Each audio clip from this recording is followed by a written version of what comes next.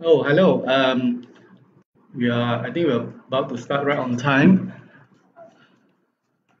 Okay, sorry. I'm Dr. Victor Ooi. I'm from Island Hospital. I'm the ENT surgeon. I guess I'm supposed to be part of a series of lectures organized by our very enthusiastic and motivated marketing team.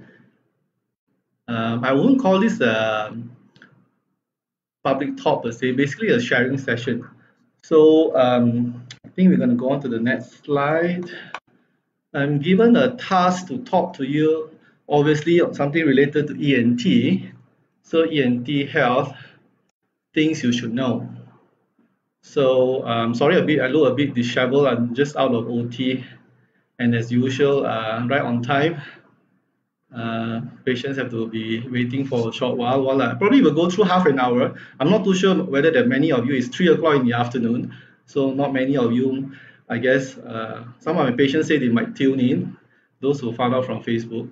So anyway, before we jump into what the common things we do as the ENT surgeons, we on and off, I've been doing this, I've been here for almost 10 years now in Island Hospital. And now and then we still have patients who ask questions like, "Oh, doctor, I didn't know that you would treat this disease. Oh, now I know. What do you guys do? I thought you just look into people's nose or people's ears." You see.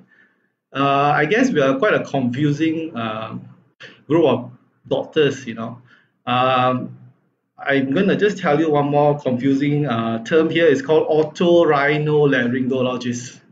So if you Google this up, basically it's just a fancy full name, all right, a tongue twister, but it stands for ENT, hair and neck surgeon. So this is my favorite cartoon of all time over here. All right, so if I am a ENT doctor for the animals, I'll possibly, my most popular client would be obviously the giraffe or the what's that again? The elephant and also the rabbit. Would you say so? All right, so let's go on. Okay, so just to let you know a bit of what we do, my area of expertise comprises from just below the brain. So it starts from what we call the base of skull here. I think you can see the cursor, right? Okay, so that's the frontal sinus all the way from here and down to before your shoulder starts, okay? The end of the neck over here. As you can see, maybe what distinguishes us from maybe my other colleagues, other consultants in other fields. So as usual, when you come and see us, we will start with clinical history. We'll be looking at, we're asking you a bunch of questions and then followed by clinical examination. So this is when we might be a bit different, okay? So other doctors will just examine you, up and down, all the way to the particular part of your body that needs to be examined. What we do is that we examine you, not just on the outside, but we kind of also examine you through a scope into the inside of your body, okay? So and how do we do that? Okay, let me go back to this and oops. Yes, that's what we do. Okay, so here we do something called a nasal endoscopy. All right, so what we do is that we have all different type of scopes here, and then you can examine. All right, all the way in, and so you see different parts of the nose and different parts of the throat. Okay, so I'm gonna go back a bit here. Oh, it's not moving. Something wrong with the computer. Can we go? Okay, kind of. Oops, I'm so sorry here. Okay, not really my fault here. Let's see whether we can, because, oh, Joel is here helping me out. Okay, you're not moving. Okay, am I in trouble now? Oh, nope, nope, that's not right. So bear with me. Even the computer is taking a nap now. No, I don't want to show you this yet. Oh, it's not working. It's not working. No, can we go back? Can we go back? Can we go back? No, can no, we are not working. Can we go back? All right, so we're supposed to no, you're not, it's not working. All right. Let's see what's going on here. So okay. Album here. Okay. All right, we start from the beginning again. Okay. My apologies, all right, I'm here just now. Okay. Yes, the most common ENT problem. So just now I basically uh, gave you an idea of what I do as an ENT doctor or an ENT consultant. And I'm going to zoom in straight to the most common ENT problems. Okay, so another question is patient will ask, are you a surgeon or are you a physician?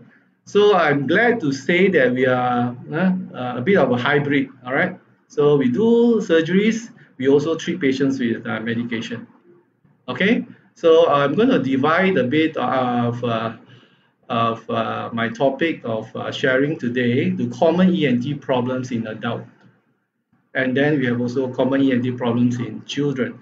They basically overlap, so I'm just going to go through. This is by no means an exhaustive list. All right, so of course, we'll start off with nasal and sinus disorder.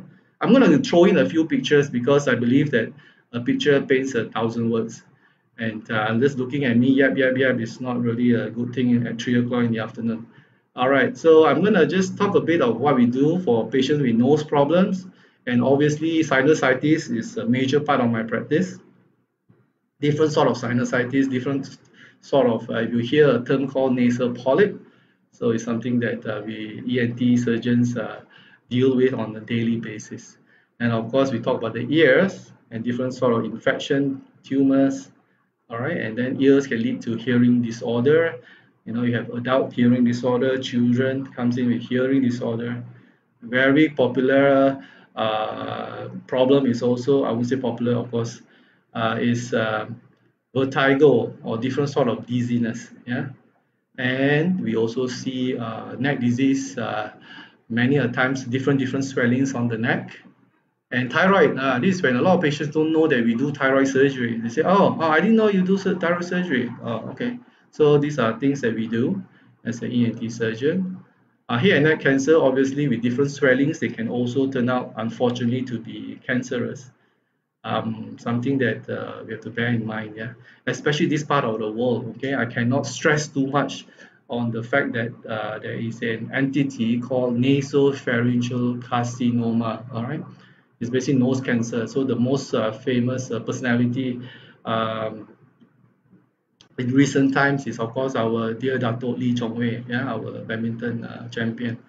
So I have to highlight here, even doing this MCO, the last couple of months, when we have a reduction in the number of patients, we still diagnose, you know, on a regular basis, new cases of NPC. It's just at a frightening rate, and it's just amazing in a bad way. How many NPC, short form for nasopharyngeal carcinoma, that we pick up even on a weekly basis, I would say. Um, and then, of course, patients with trauma coming with any neck wounds, okay, accident cases, foreign body also very common, more common than you would think, okay, in a child and also in adults, with fish bones stuck, even we have dentures stuck in the throat, things like that.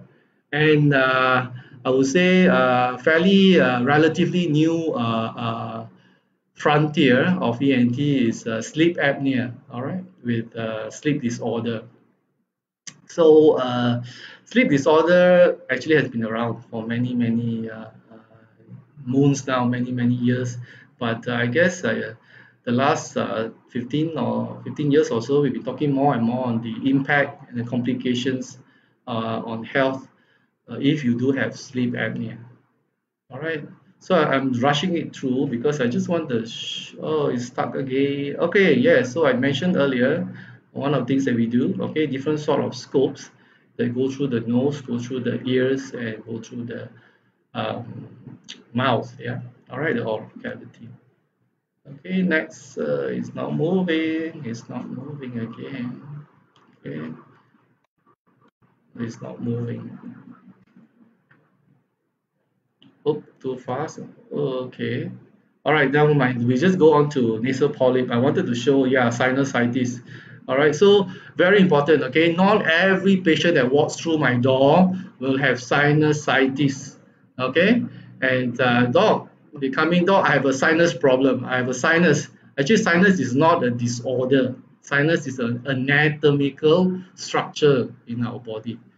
Okay, I gave basically these are prepared by Joel, our marketing team. Nice pictures, but I wanted to show my own pictures. But anyway, I guess you can see here from the diagram, these are all our sinuses, okay, our maxillar, and then we have our frontal, okay, and then ethmoids, things like that. So sinuses should be clear, right? So you should have air inside the sinuses. It should drain properly. Unfortunately, as you know, I would say with our environment and all that, uh, not getting any better. Of course, you have problems with blockage of the sinuses, so it leads to sinusitis. Okay, so sinusitis is basically inflammation of the sinus. All right, so you don't have a sinus problem, you have a sinusitis.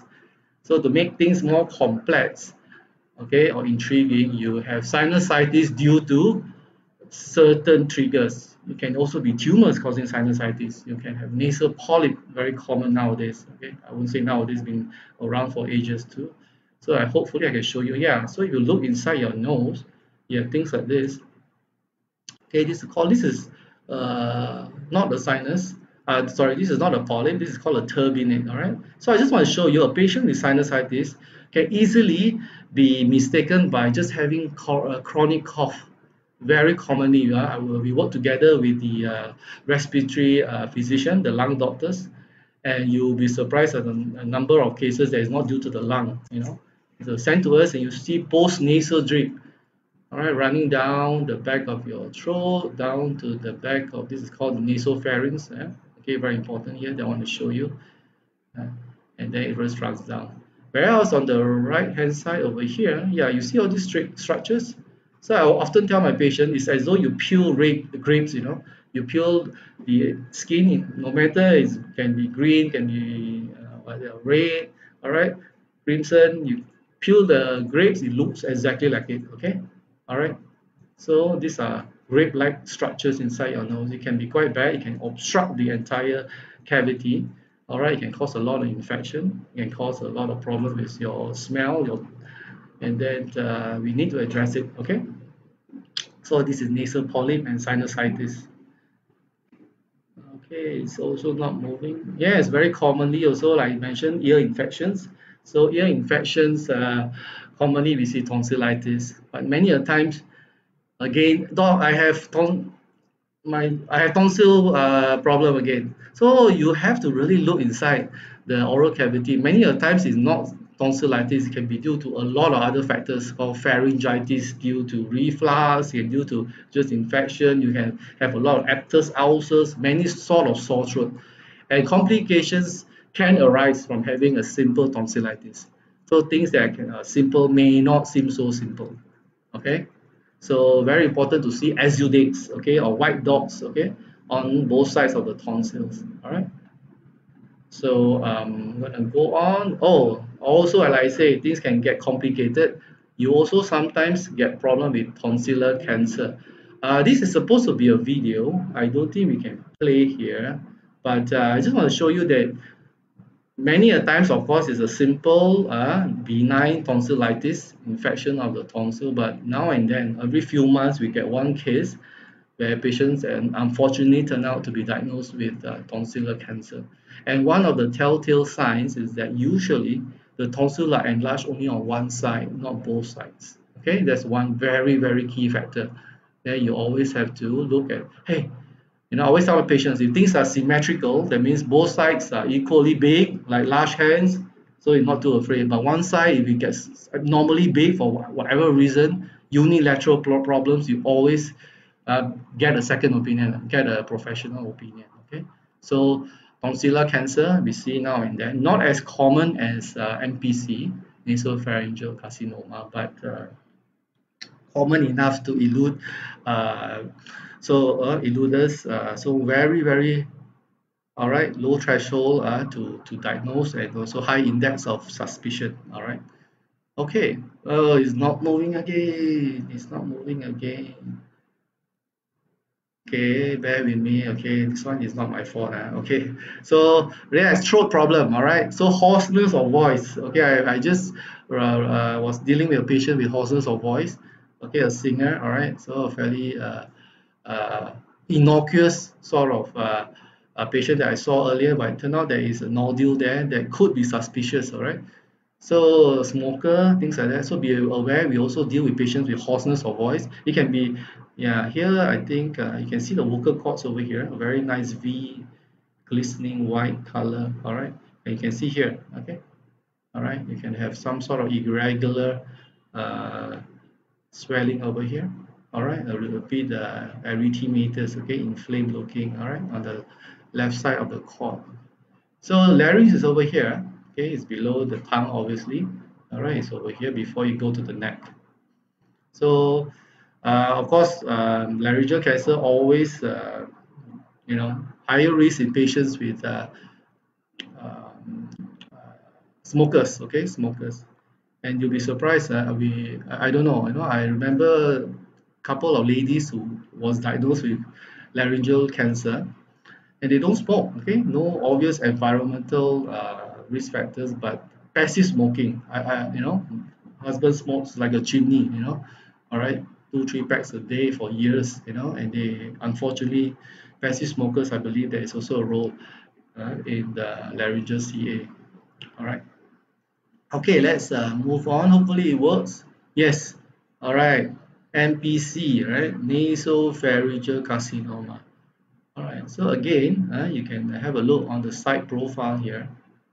All right, so you can put the scope right through the nose, the orifice of the nostril all the way in, and then usually at the back.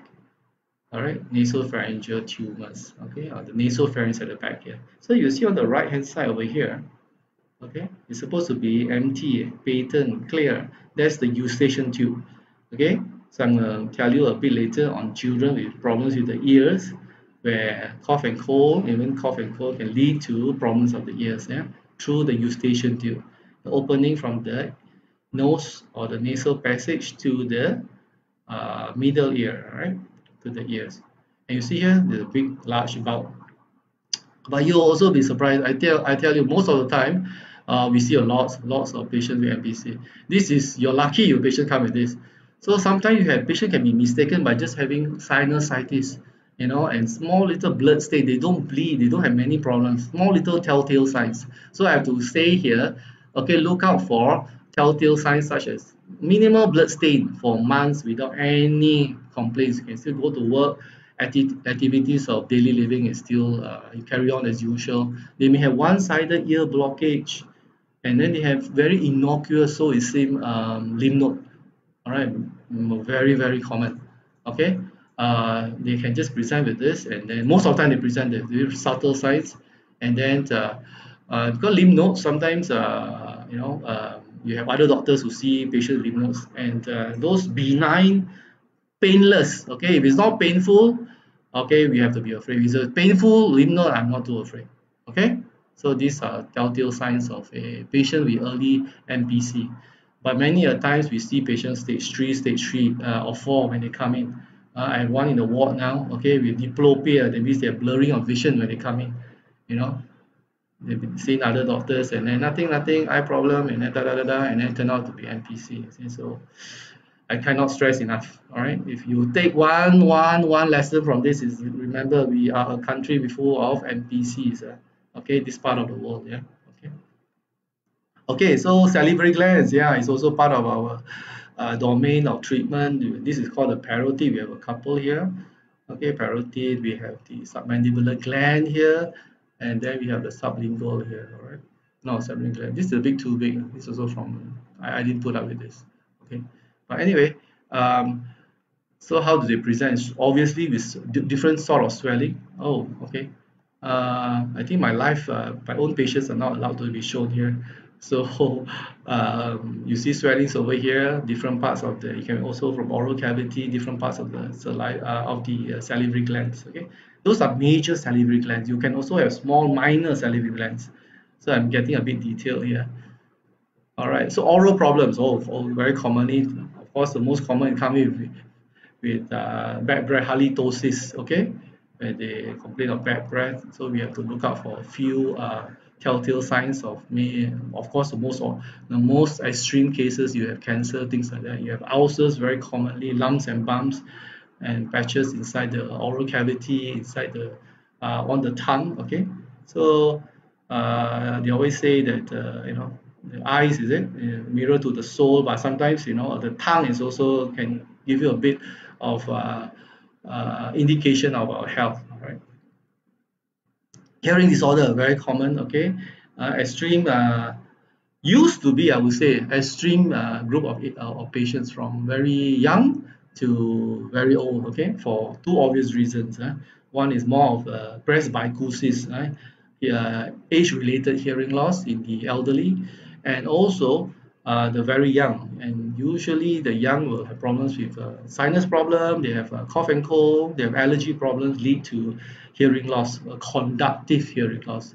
Okay, glue ear. I came out from the OT just now, so I had to do a patient's a child, okay, with problems with the ears, and suck out the mucus, called glue ear. Yeah. So we do hearing aid trial here. We do cochlear implant. Things. I'll throw out these names to you. Okay.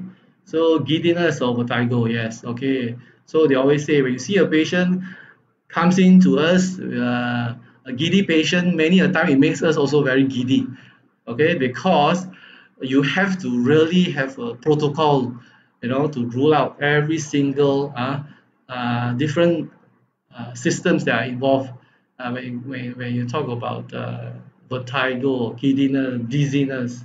Okay, are we dealing with the brain? Are we dealing with the eyes? Are we dealing with the ears? Are we dealing with the neck? Are we dealing with the general body health? We dealing with the cardiac problem, arrhythmia kind of problem? Okay, electrolytes problem. So many things. Okay, so one area that we have to rule out if you have persistent violent type of vertigo is of course see the ENT. Yeah.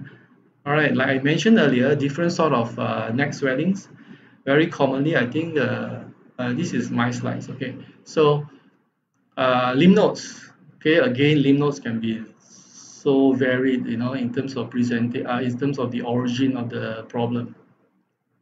We have a lot of Indonesian friends who come in as patients, okay, here in Island Hospital, and a lot of times you have infection, lymph nodes, tuberculosis, extrapulmonary. That means they present not in the lungs, okay, they present elsewhere, and a lot of times in the lymph nodes.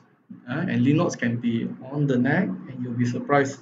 We have so-called lymph nodes, yeah, all right, the lymphatic ring, we call it, inside the oral cavity, inside the nose, and things like that.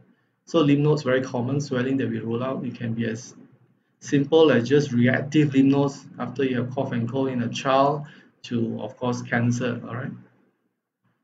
And thyroid, okay, very commonly in the ladies, but nowadays you also have in men, all right, okay. So different sort of thyroid. So I tell my patients, okay, who should I see, doctor? I say, well, you have surgical thyroid problem, can be divided as a surgical problem or a medical problem. So many a time, simple medical thyroid disorder, that means you take medication, we can also prescribe. But sometimes, again, you have different extreme of patients with different, more difficult level of medical thyroid. So usually you send to the endocrinologist, okay. Surgical thyroid, obviously us, and also the general surgeons also do lots of thyroidectomy, okay, for cancer, benign cases, and things like that. Thyroglossosis, okay, is very common in children, but you can also present late in the adulthood. All these are not so common over here. Salivary gland, again, very common. Also, I put there how we divide them. To give you an index of suspicion is to divide them midline or lateral. Okay, swelling. So That's how we go about, make sure we don't miss anything at all. Again, I want to say here that lymph nodes can also present with lymphoma. Again, this is not my patient. I think it's in the internet, so I guess it's all for everyone to see. So simple lymph nodes, okay, can also present with non-Hodgkin lymphoma. I put here because recently, just a couple of days ago, I had one patient with non-Hodgkin lymphoma. Modular, nodular goiter, very common. Okay, extremely common. Okay. So sleep disorder. This is another ball game. We can be here talking hours and hours. You know, we go for nowadays. We go for ENT seminar. International ENT conference, just on sleep apnea. Just on sleeping disorder. Okay, and it can be 3 4 days. And then you have workshop. You have different procedures that you do. So, sleeping disorder. Okay, can be simple snoring. Okay, upper airway resistance, all right, and all the way to obstructive sleep apnea. So things that we do things like, if you have heard of sleep study, we use a machine called a CPAP, an auto pap. All right, so throw in a few names for you, and these are certain things that we do. Okay, so I think what's next? Okay, it's not moving again. Oh, yes, common allergy ENT problem in children now. I would say there are many overlap, of course, different parts of the nose, different parts of the ears, and different parts of the throat, inside and outside. Okay, again, inside you look into the vocal cords, all right, and then you look into different parts of the oral cavity, and then outside you have thyroid problem, you have the lymph nodes, okay, and other, okay, nerve problem, things like that, schwannoma. Okay, I throw in this name to you. Also, I'm just had one case recently. All right, so I would say here that if I have to put number one, is a lot of patients. I do see quite a number of, quite a substantial group of children. Fortunately, I don't. I've only one child, okay, one daughter, but I like children, but maybe not too many, I guess. So anyway, but I like them as patients. Okay, so uh, so when they come and see me, a lot of times allergy, all right, allergic problems. Of course, sore throat, different sort of URTI. URTI stands for upper respiratory tract infection. Nosebleed, so common. Okay, all right. Eardrum problems. Okay, like I mentioned, glue ear. So foreign body. Okay. I'm just gonna throw in a few pictures again here. Yes, again, not my picture from the internet, I believe so. So you can see, I actually gave another picture which illustrate a child running away, taking ice cream, okay, and all this rash all over. So basically, the triad, okay, of allergy disease. Basically, you have skin problem, eczema, you have nasal problem, allergy rhinitis, and then you have lung problem, asthma. Okay, so if you medical uh, personnel here will hear of the ARIA guidelines. Okay, allergy rhinitis and its impact on asthma. Okay, they have these guidelines.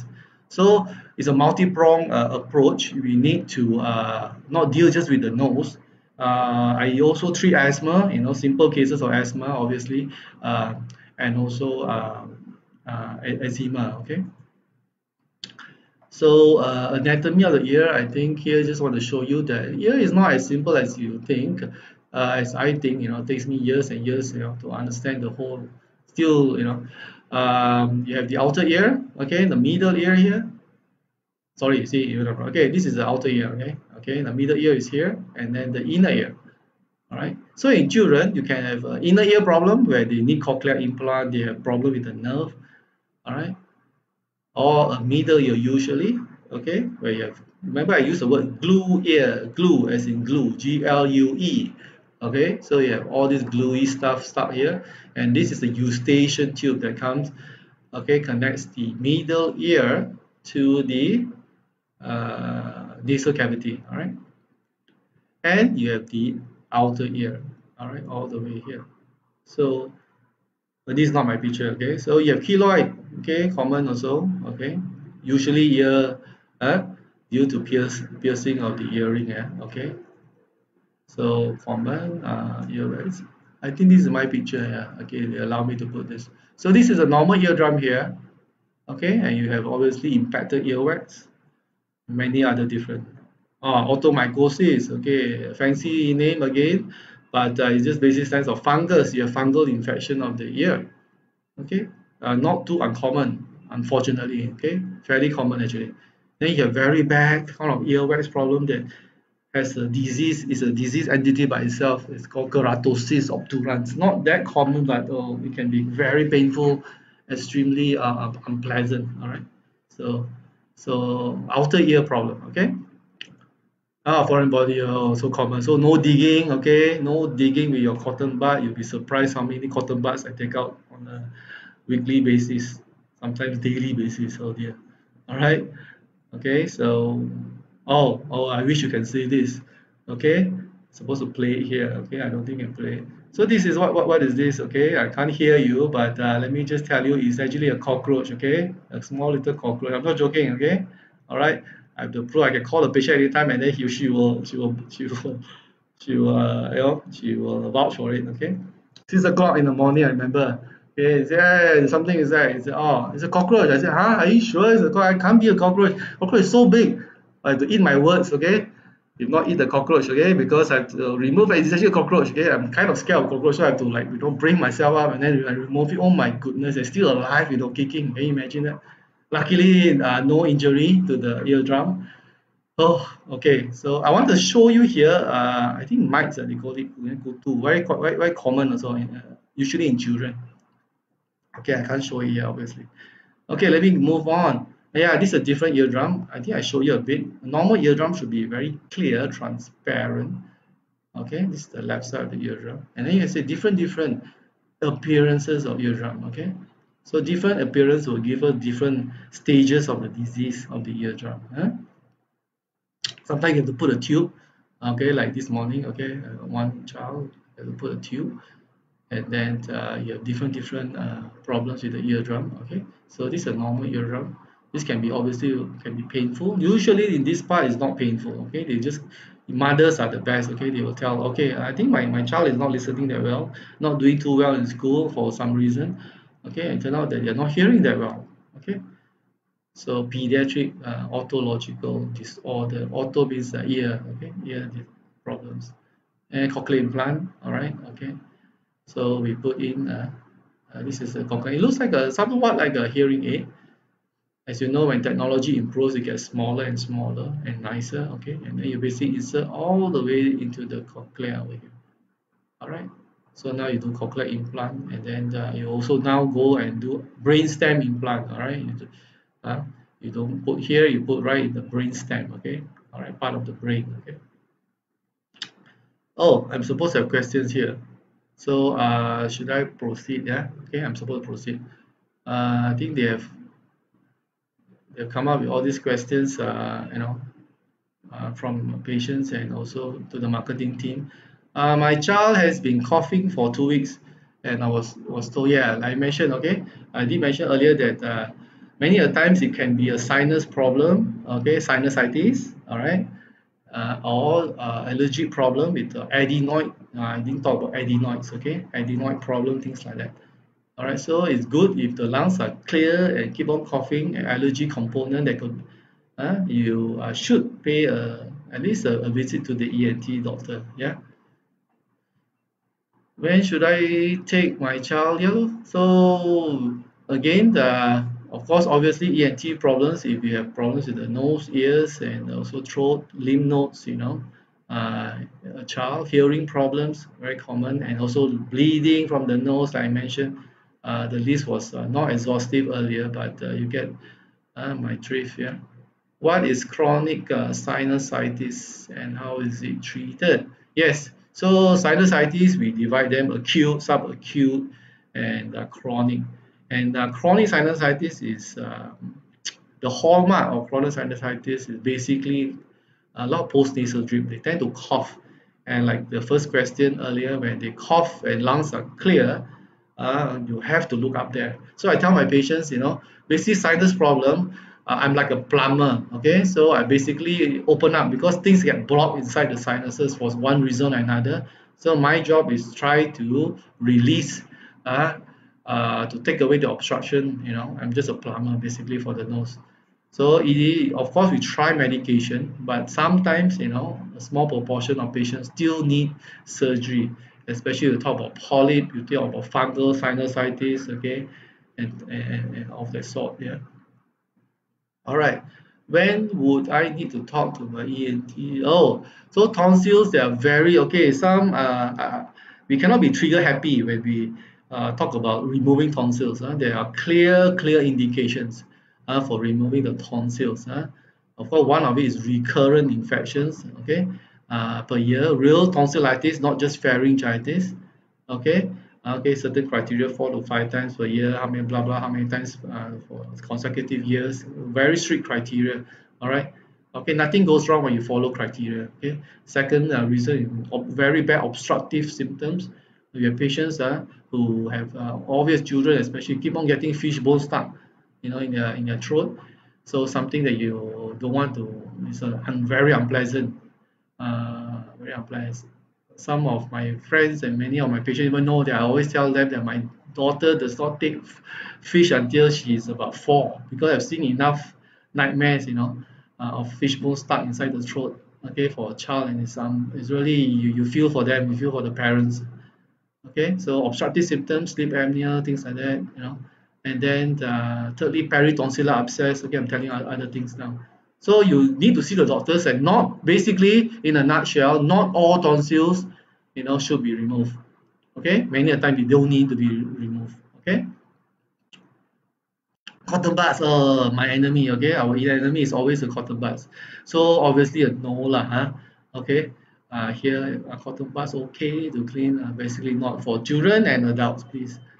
Can I see? Oh, of course, please, please. Like I say, in this part of the world, again, I'm going to come back to NPC, nasal pharyngeal carcinoma. Oh dear. So sometimes very subtle signs. Okay, a bit of ear blockage, a bit of tinnitus, ringing sound in the ears, which is also quite common. And then you have small little painless swelling on your neck, small problems with breathing, and then epistaxis means small. No, they don't come with a full blown torrential bleeding. They come with just minimal blood stain, spontaneous persistent discharge, uh, blood stain discharge, nasal or throat or sputum. So it's good to just pop by and just get a screening done, especially have a family history. Okay, and the hearing problems, you never know. Many of the time we think that we hear well until it's a bit too late. All right, so it's like get the eyes check, get uh, your hearing level or thresholds, baseline thresholds check. Yeah. Okay, start again. No, okay. Trimming no lah, trimming. Okay. Substance, I won't say so, but I have to say here, plucking of plucking of nostril hair can lead to problems and quite severe problems. Okay, I just want to tell you here, this is a triangle of the face.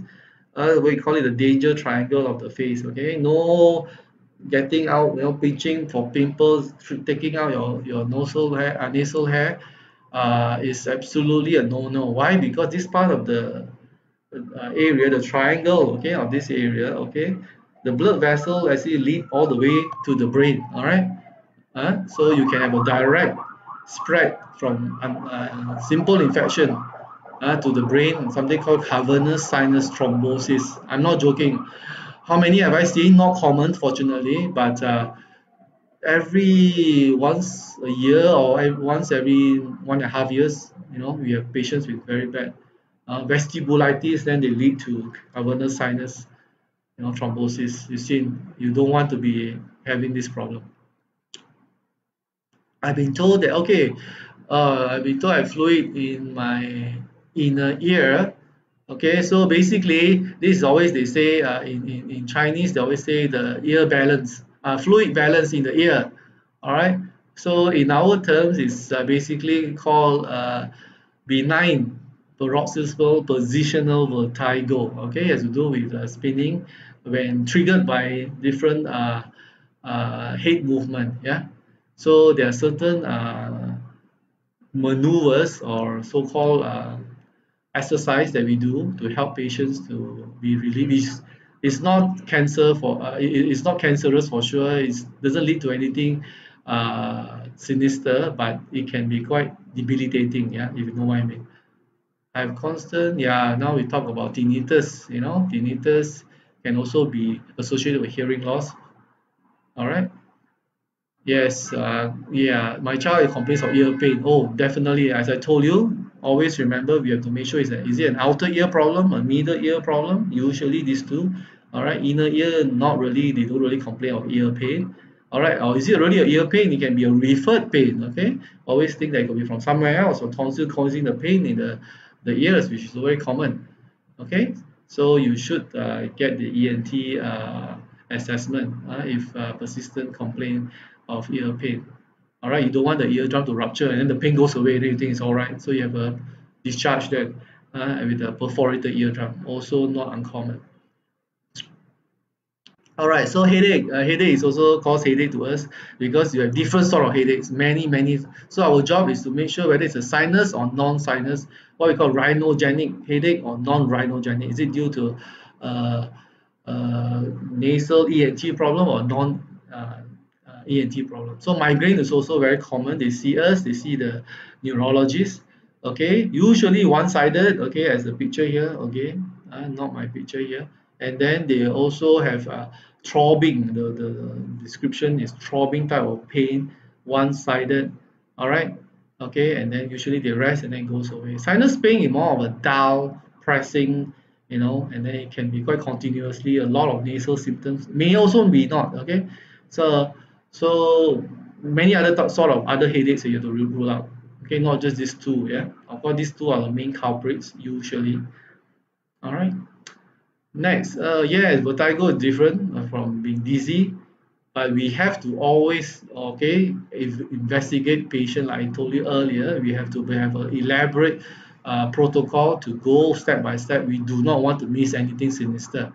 All right, from a patient with dizzy that can be categorized with vertigo. Vertigo basically illusion of spinning sensation. All right, of the surrounding or yourself.